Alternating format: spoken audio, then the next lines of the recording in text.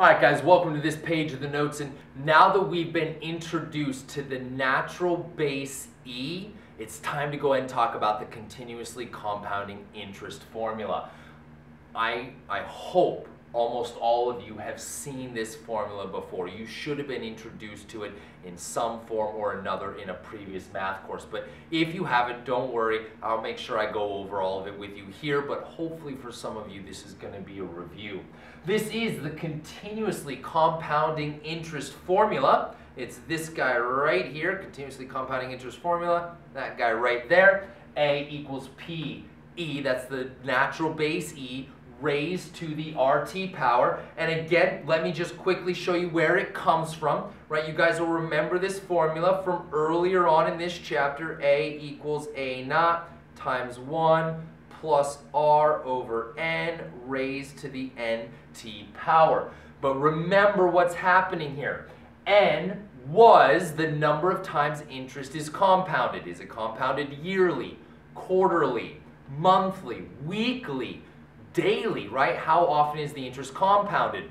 Well, what we said at the first page, on the first page of these notes is, what if the interest was compounded continuously? What if it was continuously growing? Well, in that case, N would go to infinity.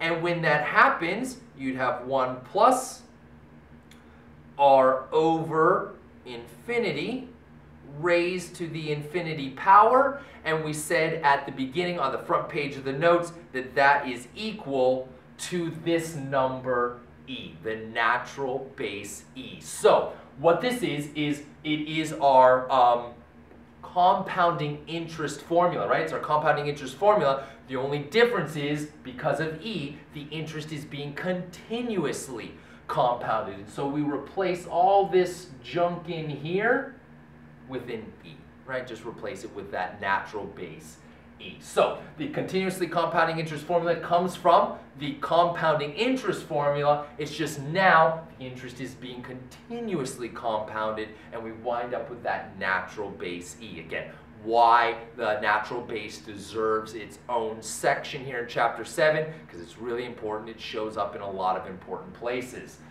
The continuously compounding interest formula being one of them.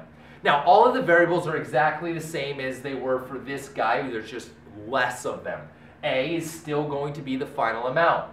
P is still going, oops, sorry, not A naught.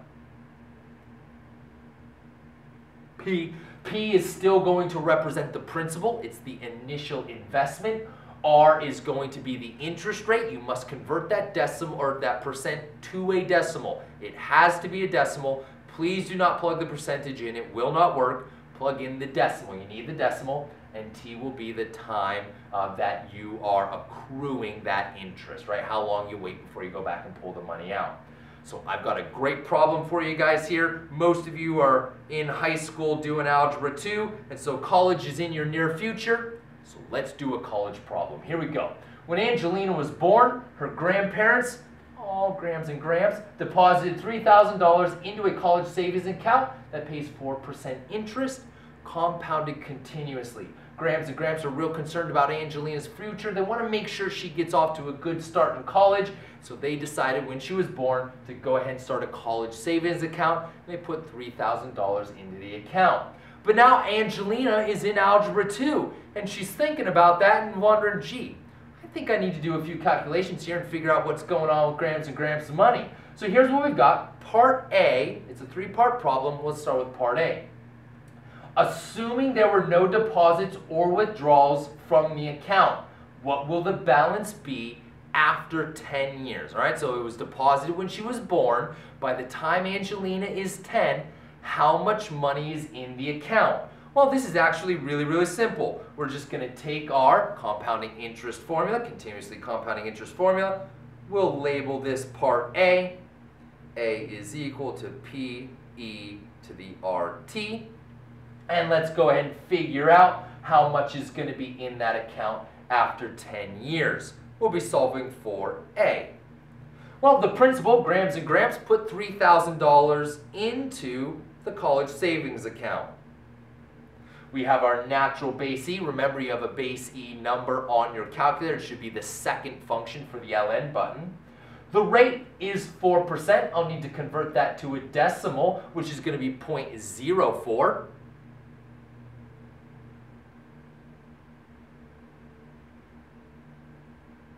And we're going to multiply that by the number of years that this money is in the account. Let's say that it is, well, not let's say, it's 10 years. All right, here we go. We're going to go ahead and start doing this in our calculator. Please be very, very careful of the order of operations. You don't want your calculator to screw this up on you. So here's what you're going to do. I would start by multiplying 0.4 times 10. When you do that, actually, you get 0.4. Yeah, 0.4 times 10 is going to be 0.4. Then you'll do base e raised to the 0.4 power. You're going to get an irrational number. Please do not round. Just keep what you get. I get 1.49 ... It just keeps going. Like I said, it's an irrational number. Take that number, whatever you got, multiply it by 3,000. And you should get $4,475.47.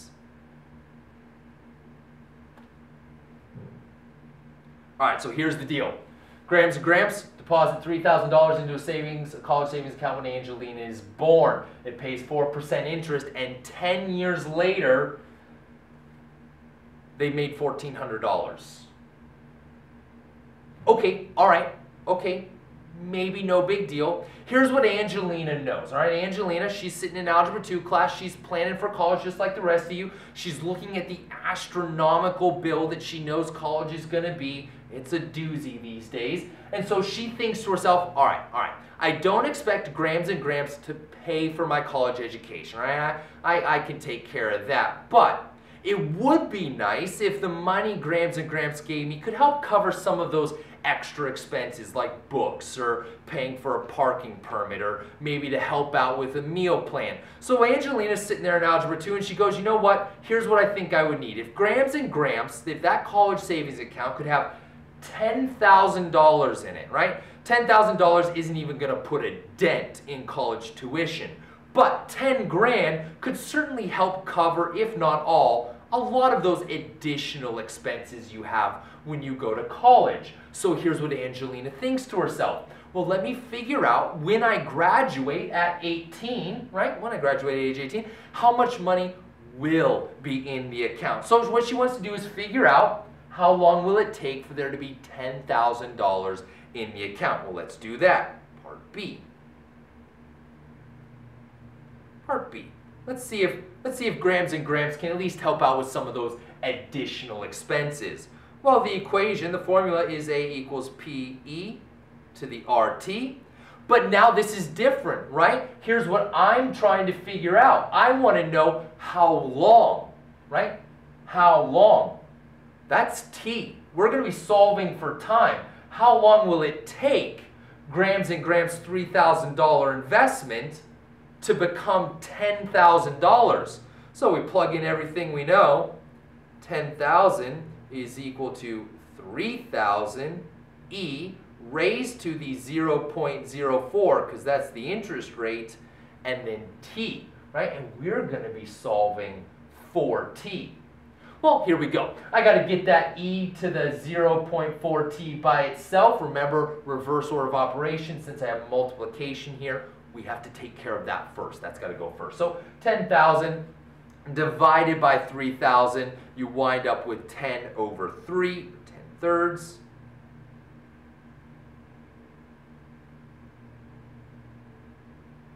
So we have 10 thirds is equal to e to the 0.04t.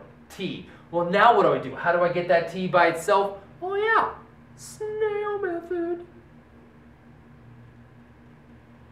We're going to take our exponential function, convert it to a base e logarithmic function, which of course will be ln. So we'll take the ln of 10 thirds, and that's all going to be equal to 0.04t. Well, now all I have to do is get that t by itself, which I can easily do by dividing by 0.04. So I get t is equal to the ln of 10/3 divided by 0.04. And let's see what we get here. I got a calculator right here. I'm going to do the ln. I'll put 10/3 in parentheses so my calculator doesn't mess up the order of operations. Divide by 0.04. And we wind up with, whew, look at that. I get 30.1 years. All right, now, Angelina is sitting in Algebra 2 class, and she's just, geez, Lou, we've got ourselves an issue. Unless something goes horribly wrong for Angelina in high school, it's not going to take her 30.1 years to graduate. And sad to say, but if it does take Angelina 30.1 years to graduate high school, I don't think college is in the cards for her. So, here's what Angelina knows. She's sitting in Algebra 2. She knows, right, that interest isn't accruing very quickly. She knows that if Grams and Gramps are going to help her pay for some stuff, she needs at least $10,000. But in order to have $10,000 in the account, it's going to take 30.1 years. And Angelina's practically to graduation. She's only got a couple years of high school left. So what is Angelina to do? Well, she's got a couple of options. Either Angelina could try, she could go back to the bank and say, hey, here's what I need. I need a much higher interest rate. You give me a better interest rate so the money grows faster. That way when I graduate, I'll have $10,000 in the account. But if any of you know anything about banking or bankers, you go sit down in front of them and say, I'm going to need a better interest rate than that. They're just going to laugh at you. The interest rate is what it is. She can't change it. She also can't change the fact that she's going to be graduating at the age of 18. She's on schedule. She's going to graduate on time. But she knows she needs $10,000. So Angelina is faced with only one option. Angelina has to go to Grams and Gramps and say, listen, Grams and Gramps, I love you to death. You're awesome people, but let's talk real deals here, all right? Dollars and cents. I'm going to need you to go ahead and pinch those pennies, all right? Maybe Grams and Gramps have got to eat ramen noodles a couple nights a week, all right? But I'm going to need you to put more money into my college savings account so by the time I graduate, right, I've got $10,000. But Angelina doesn't want to have that conversation with Grams and Gramps unless she knows how much she needs Grams and Gramps to kind of fork over. So here we go, let's figure that out. Angelina's sitting in college algebra, or sitting in Algebra 2. We're talking about college and we're doing algebra. So she has A equals PE to the RT, and here's what Angelina knows. She knows she wants $10,000. That's to help her pay for all the little extras, right? Won't even touch college tuition, but it can help with some of the other stuff. What she's trying to figure out is how much money does she need from Grams and Gramps so that at the interest rate the bank is going to give you, get a different one, in 18 years, there'll be $10,000 in the account. Well, here we go. Let's do some algebra.